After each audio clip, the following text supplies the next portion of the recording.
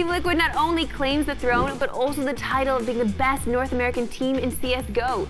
If you missed the CSGO action at Dreamhack Dallas, don't even trip, we got you. Here is the best from Dreamhack in the FPS Plays of the Week. GuArdiaN hoping for someone to get close to the wall. There's the long fight for EliGE, taking down Neo. And GuArdiaN, he's going to have to put himself into action right now. Does he get the chance? A little bit of an opportunity. Nitro surviving on 2 health. And down at long, it's Olof trying to make his way closer. There's Nitro gone, and it's on Stewie. They have to get close to that AW. Oh, he gets down one! Oh, you've got to be kidding me! Taking down both players, point-blank range. How exactly do they want to cross? I was wondering if he was going to try and push when they smoke. So like as in just when it lands, he just uses that. They do flash, double flash. Stewie going to go and hard check it, and he had the most health, and he's gone. Now they have an AWP and an AK. You said it, they could actually still do this. Olof waiting in the same position, hoping maybe to catch them off guard. He's actually back in the exact same position. They might not read that. They know Olof pretty well, and I'm assuming that they would think he's probably repositioned himself. But no, there we go. Now it's all on Naf. AWP in hand, 28 seconds. Oh, my lord! It can't be true.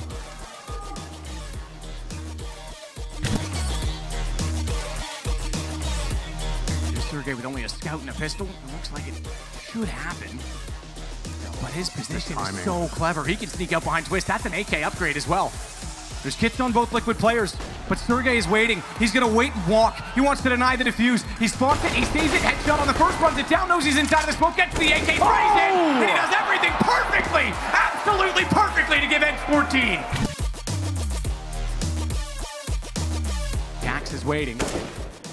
Platform, but GuArdiaN knew where he was the whole time, just had to buy some space behind the flash and smoke, and he has done that in spades to find Lucky as well. Couldn't quite close on his 5th and the ace, but he'll go back and find shots for the end. With 2 HP.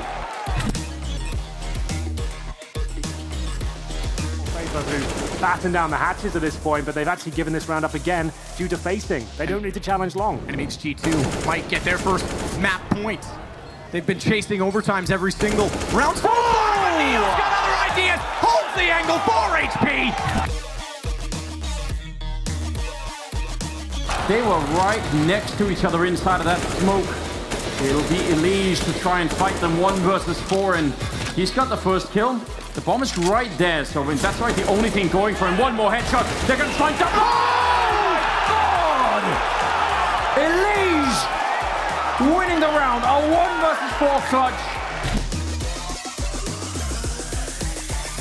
They cannot allow this escape route to open up for ZywOo. It's a 1 versus 3. Just keep running back with that AWP. ZywOo desperately trying to find him, trying to open things up, and he's done it. Now he can get over towards A. A mistake by Art, and ZywOo can clutch this and keep Vitality alive. Yeah, well, it would have to be the ace clutch, wouldn't it? That's what he's gunning for, and if you want anyone left on this Vitality team in this kind of position, it's got to be him. 15 seconds, plenty of time to put the bomb down. Nobody near to stop him either. And now just peeking out. I'm not sure if you saw that. Doesn't seem like it. Smoke going to be going up, and they almost have to respect it. Through the smoke, he nearly takes down Vinny. In case they're rather coming in with that AWP, maybe he could... I wish he could have found another weapon. That could be a hard weapon to try and retake with. Now he's out. Past the smoke as well. They line up for him. ZywOo, oh, there it is! The ace clutch able to pick it up. Great find from Art. He'll throw the AWP back inside of the site, grab the AK. That's 1 more gun that they can utilize, and he's even going to go further. We know how aggressive he was on the T side of Mirage yesterday. What a play this is. Man, against Fnatic, yeah, he does it again. Bomb down, no mistake about it. He finds Sergey as well, and he's looking for more than just that. Apex also holding his own. That's the bomb. That is the bomb, isn't it? Can you get the gun? I think he's very, very scared of Underpass, for good reason as well. 9 bullets left for these final 2 kills. Running low, smoke out to delay. Now only 5 bullets left, and he's got the MP7. Flashbang, they're both flashing lines. Oh! That is a beautiful flashbang. That's so sick. But then you couldn't, like, get in another map to not make it nuke. It basically seems like they shouldn't be playing nuke. Oh, Jax. Oh, it's beautiful. Oh my God. God, he absolutely destroyed them. Ethan getting a couple of kills, and Amanek, he could probably maybe sort of run through and steal a kill somewhere, but don't think it's gonna. Oh wow, one more headshot. It's gonna look up. Oh no! What? How could that happen? Absolutely impossible. He didn't even reload, and he picked up that final kill. And now it's 30 seconds, and Tarek, he has the health, but Amanek is here with the C-set. Oh, he's gonna clutch it. 1 versus 4.